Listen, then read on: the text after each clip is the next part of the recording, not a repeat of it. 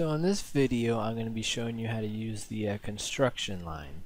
So we can get to it in a couple of ways. We can go to the Home tab, select Draw, and right there's the construction line. So we can click that and it'll ask us to specify a point, or we can go into the command line and simply type X line.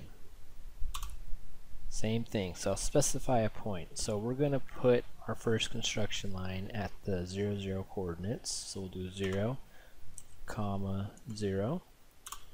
I'll see it create right there. You can see I can either go vertical or horizontal.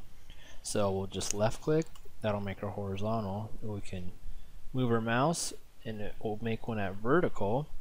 But say we exited out of this and we want to make a vertical one. So we can go back to our construction line, type in X line. Now you can see on the command line we have hor, ver, ang, bisect, and offset. So we want a vertical construction line, so we'll just type in V, and that'll start making our vertical one. But we want it at 0, 0, so 0, comma 0, and enter. And then we'll hit escape.